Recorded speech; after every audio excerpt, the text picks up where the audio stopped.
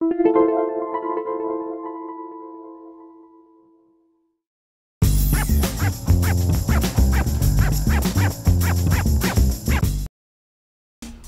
to MyLITV.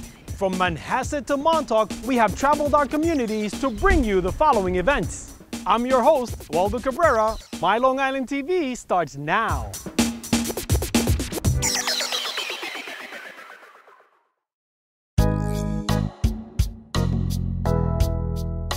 Welcome to the Gold Coast Arts Center. We're a non-for-profit school, and this is a very big event celebrating Hispanic Heritage Month. I have a wonderful guest curator. His name is Orestes Gonzalez, and he knew many of the artists, and I knew some of the artists, and we connected everybody.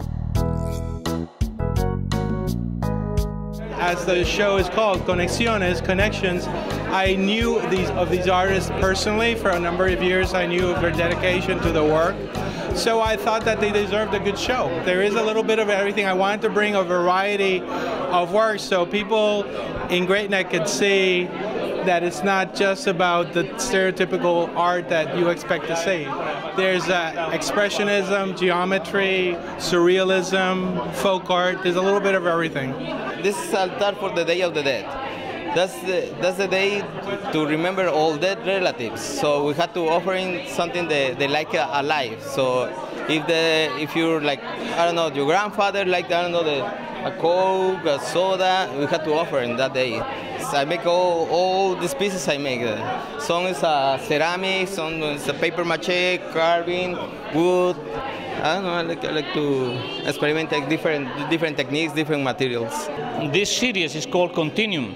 The purpose in my paintings basically are movement and the ambiguity of the human form. You can find figures in my work, but they are not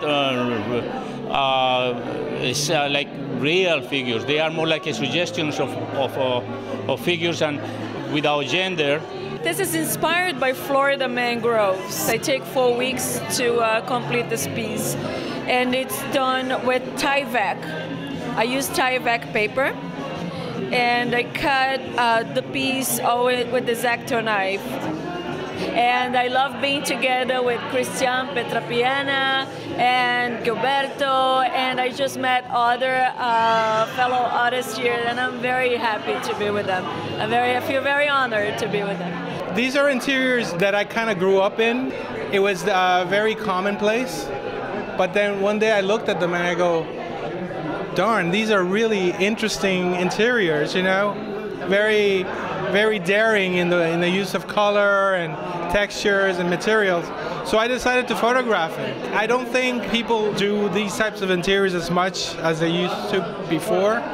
So I'm kind of like capturing a time that is no longer as prevalent as it used to be. Mine is more like conversational pieces when you sit in front of them with your friends and then you try to figure out what's happening in the painting.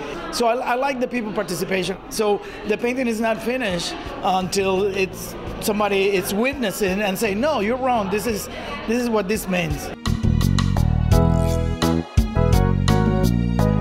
You know what? I give the credit to Orestes, who's also a good friend of mine, for making such an interesting group. Because we are all Latin Americans, but we are all at the same time we are very different. We speak the same language. We understand each other's view for art and all that. But this is a good melting pot.